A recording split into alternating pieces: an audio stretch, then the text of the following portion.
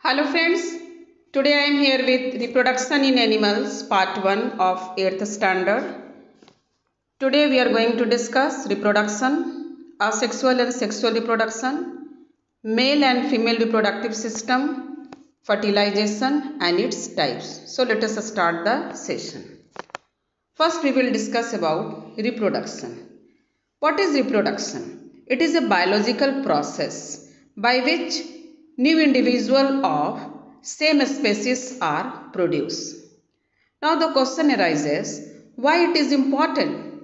Because it helps in continuation of similar kind of individuals for generation to generation, and it also helps in increasing the number of species. So reproduction is very important. Now let us see what are the different modes of reproduction. There are two different modes of reproduction. What are they? They are asexual reproduction and sexual reproduction. So let us discuss what is the asexual and sexual reproduction.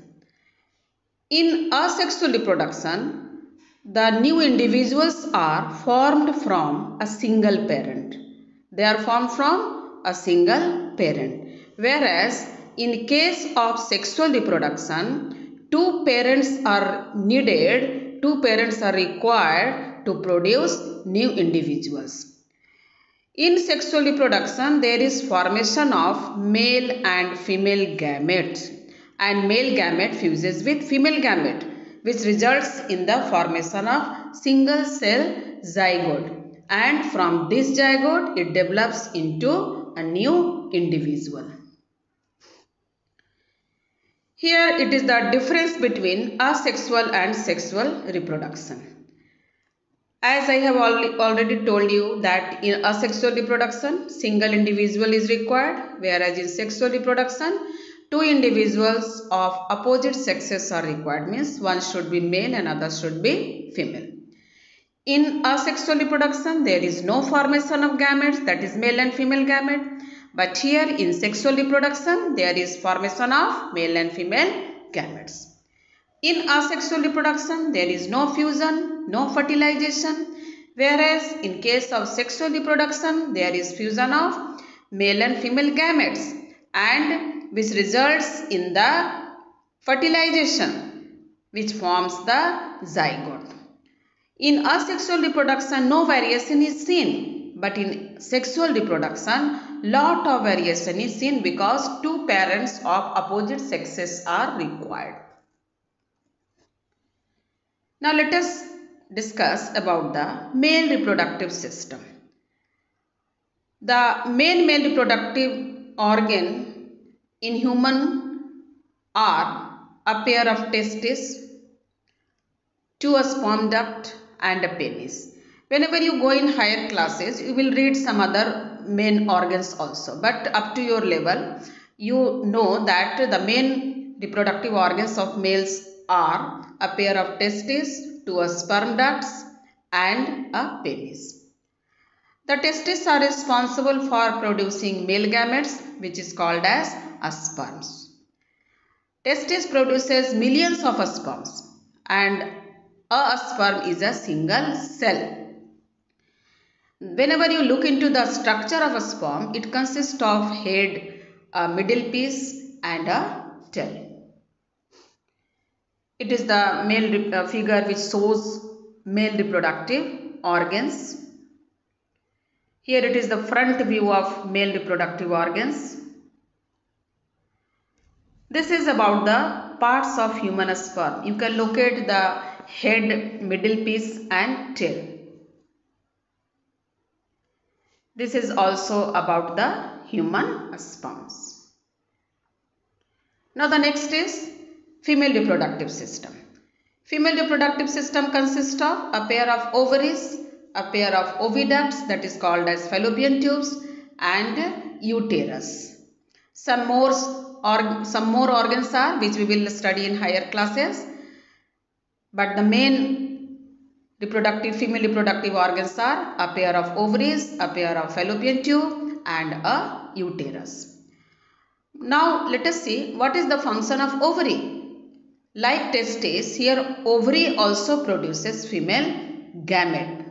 But testes used to form sperms, that is the male gamete, but ovary produces the female gamete, and this female gamete is called as egg or ova. A single egg is produced by the ovary every month. In 1 month, the egg is produced by one ovary, and in the next month, the egg is produced by other ovary. And here also the egg is single cell.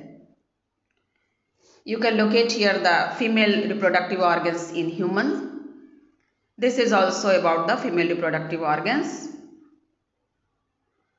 Now this is the figure of human ovum. Now the next topic is fertilization. Fertilization means it is the process by which there is fusion of a sperm and ovum, that is egg. This is called as fertilization. And after fertilization, a structure is formed, that is single cell. This is called as zygote. And from the fertilized egg, that is zygote, it develops into new individual by division and redivision. Since the sperms from the father fuses with the egg from the mother, so the new individual after sexual reproduction inherit both the characters of father and mother. Means both the characters of fathers and mothers are transmitted into the individual which is formed after the sexual reproduction. Here you can see the fertilization, means fusion of female and male gamete, and this is the after fertilization zygote and is formed, which goes on dividing and redividing. Now let us see what are the different types of fertilization. There are two different types of fertilization. What are they? They are internal fertilization and external fertilization. In internal fertilization, the fertilization takes place in the body of female. For example, in humans, cows, dogs, hens, etc. Whereas in case of external fertilization, the fertilization takes place outside the female body. For example, in frogs, fishes, starfish, the fertilization is external. Means both male and female individual releases their gametes into the surrounding environment, particularly in the water, and there in the water the fertilization takes place, that is outside the female body. Here you can see that release of gametes in frog, and this is second figure is of eggs of frog. This is the figure which shows the developmental stages of frog. Thank you. For any kind of doubts, please write your question in comment section.